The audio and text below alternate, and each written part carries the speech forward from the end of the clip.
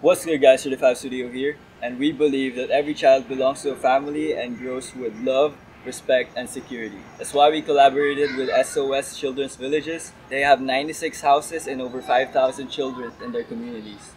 And now we're here in SOS Village, Manila. If you want to know more about their advocacy and how you could help out, check this out.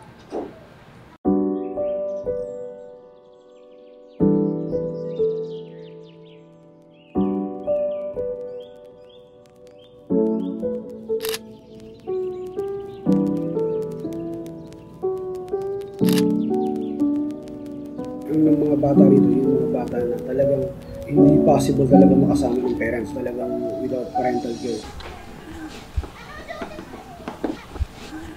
Ilan po yung anak niyo ngayon? 8. 8. Ito ang busa.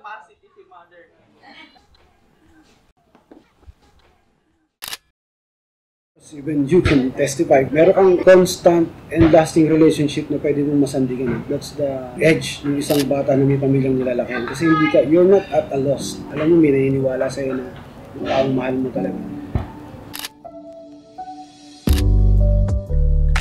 Nag-start yung SOS after ng war. Ngayon, hindi na lang orphans dahil sa gera. May poverty issues na, disaster, merong armed conflicts, meron ng mga iba-ibang dahilan. We need more people to know and more Filipino parents to be more engaged.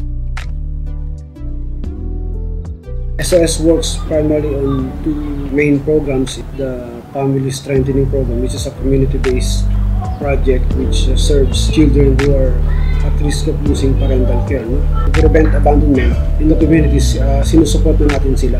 If ever na meron talagang yung safety net nila hindi na nag-work, saka sila na-refer sa ganitong klaseng setup. Yung SOS Family Like Care, yung meron talagang facility na ganito, help them shape their future. We help in the development of the communities, promoting child's rights, advocating good working family relationship, providing graduates. Actually, may award man or wala. Tapos lang sila ng pag-aaral, masaya sila, walang sakit. At the end of the day, yun lang naman ang ano namin bilang SOS. Nila yung goal nila. Siyempre, makatapos sila sa pag-aaral nila, matupad nila mga pag-aaral nila. Maayos yung pangkunan pagkatapos na ito. In Davao, there's one doctor to the barrios. Talagang naging doctor siya, and then he served dun sa lugar na pinanggalingan niya, diba? Wala yung mga medical sa kanila. So, yung isa sa promising graduate namin is naging pilot ng Philippine Airlines. He's now a captain in Philippine Airlines. Yung dating takatakbo sa Luneta, narama namin pangarap na maging piloto, and eventually nasundan. Some are donating, or sometimes in other capacity.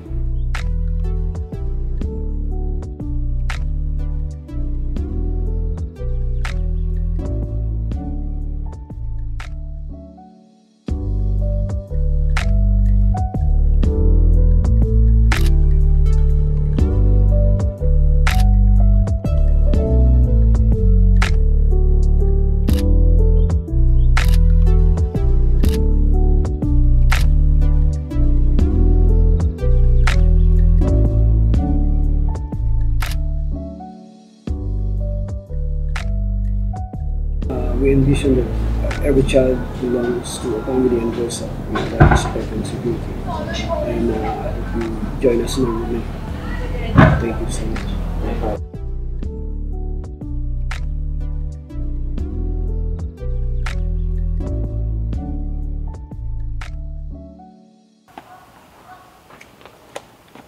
If you find it in your hearts to help out this cause, link's going to be in the description below and how you can help out. The SOS Village is in need of your financial support so that it could sustain and establish more villages here in the Philippines and help kids live happier lives. Yeah, and it's a very good program, and these are very great kids growing up as very good people, and we want more of that and more programs like that. And they're naturally curious, so when we brought our film cameras out, they wanted to go shoot it themselves.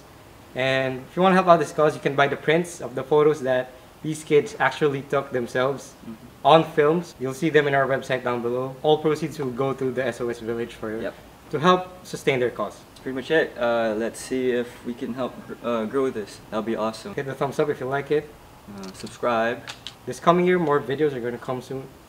Oh, yeah. Feature picture for today is